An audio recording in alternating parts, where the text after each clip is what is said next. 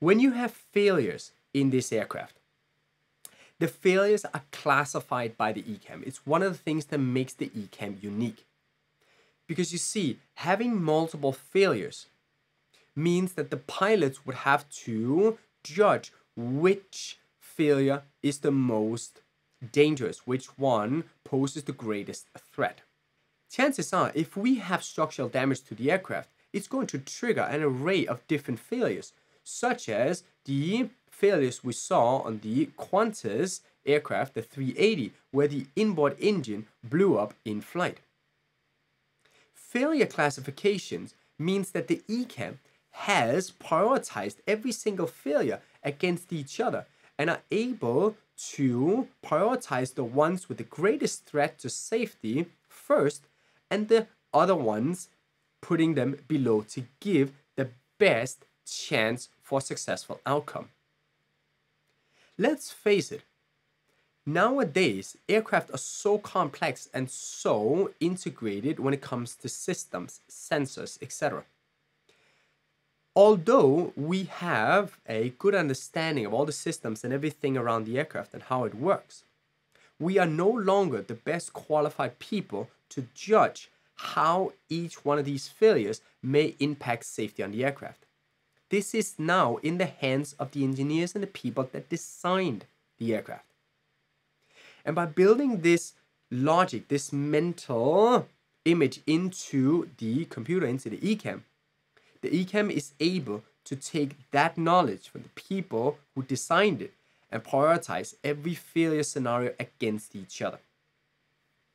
Here are the 5 levels of the failure classification as per Airbus.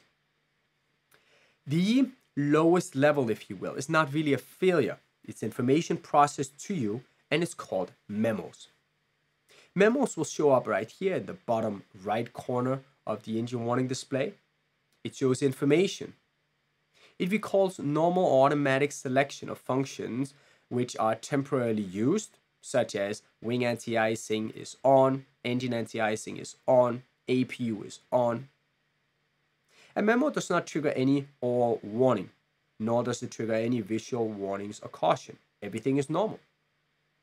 Green, amber, or magenta messages will show on the engine warning display as messages. One level up is called advisories.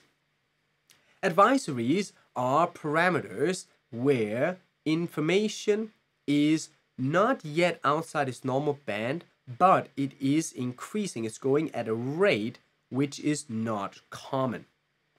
Consider this a pre-warning to a caution or an actual warning. Advisories are supposed to get the crew's attention. Advisories are system parameters monitored by the system which you need to draw your attention to. It will automatic, when an advisory is triggered, call up the relevant system page below and then show the affected parameter pulsating in green. Let's say, for example, you have unusual vibrations on an engine, which could indicate an impending engine failure. This vibration might trigger an advisory first and will bring up the engine system display to show the vibration pulsating. Pilots can then monitor the situation, but are not to take action based on advisories. No all warnings for advisories. The advisory indication here, ADV, will show up in the intersecting lines on the engine warning display to show pilots that there is an advisory if the system display cannot be brought up automatically. And then we move to the 3 levels of the actual failure, starting with the lowest level, which is level 1. A level 1 failure is an amber caution which requires the crew's monitoring ability. Only monitoring, no action. Level 1 failures are failures that lead to the loss of redundancy or system degradation. That means you haven't lost the system completely. You may have lost the backup system, or you may have had a system that degraded. Caution messages, amber messages, are shown on the ECAM with a single line right here and generally does not have a procedure or anything for the pilots to do. It's information. A level 1 does not trigger an oral warning or visual alert on a master warning or master caution. It just comes up right there. If you have a failure that's a little bit more severe, it will be a level 2 failure.